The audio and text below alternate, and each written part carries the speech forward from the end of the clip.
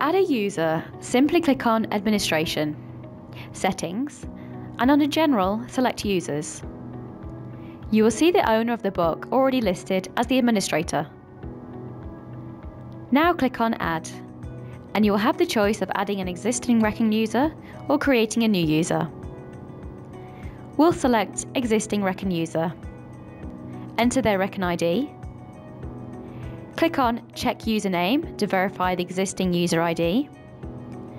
Next, you must assign a role.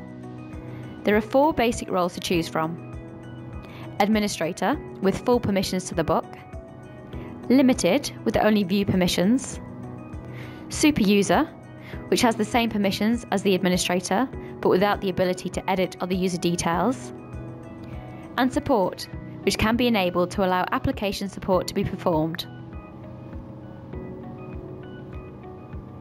If these choices do not fit your requirements for this user, then you can create a new role first. We'll select a super user. You can click on Show Details to see the list of permissions granted, where a full green circle means full permissions, while the yellow partial circle means limited permissions. Click on Save and Close. You can add any person as a user. Select New User, fill out the basic personal details, and select a role. In this case, a limited user.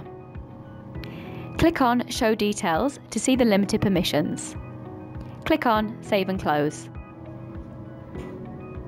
The new user will get an email with a user ID and password. Your user is ready to go. Thank you for watching this video, and if you have any questions, please go to reckon.com/support.